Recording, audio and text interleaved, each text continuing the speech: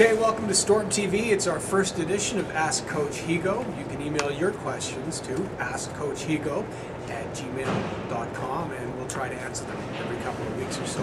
First up, Coach, you and assistant coach Todd Lauren have been in Grand Prairie since kind of the end of the summer. How are you settling in, getting to know the community?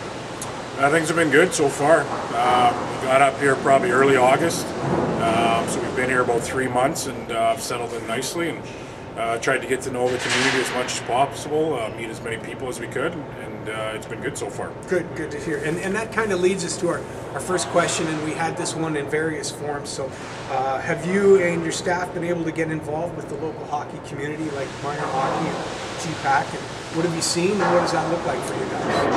Well, it's been a busy time for both us and minor hockey. We have put our team out there and tried to make them as available as possible to minor hockey teams. The guys haven't gotten out a whole bunch so far. We're hoping that's going to start soon. As a staff, we've been out quite a bit. We've been out with GPAC. Todd's been very busy with the goalies. We've already done our first Hockey Alberta Coaches Night where some coaches came to our pregame and our postgame talks with the guys. So we're trying to get as active as possible and get out in the community.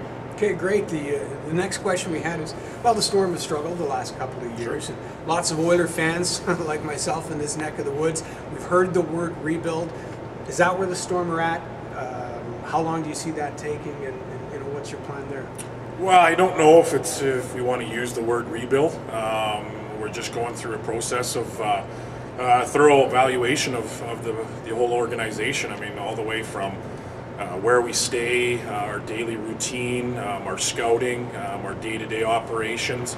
I think if you look at the changes that have happened in the past, probably 3-4 weeks, we've gotten a lot younger, so I'm sure that's why the rebuilding word is being used. But I mean, we're still in that evaluation process, and I don't think we're that far off from where we want to be. Is it going to take time? For sure it's going to take some time.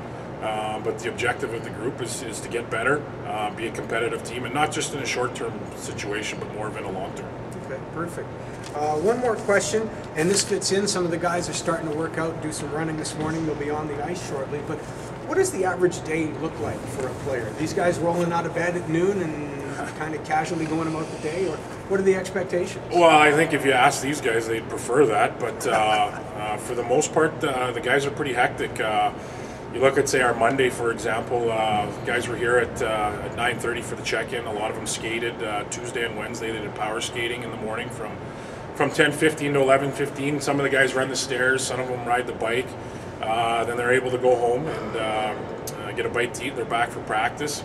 And then on Mondays and Tuesdays they were at VO2 Max for a 7:30 to 8:30 workout. Then we have the different guys that go to school. Some of them go to college. Some of them are going to high school. Game days are pretty hectic as well because the guys have to go to school, do all that other kind of stuff, and they're here basically from about 5:30 till 10:30, 11 o'clock until they leave the game. So the days of rolling out of bed and just being a 1 or 2 hour guy at the rink for junior A hockey is gone.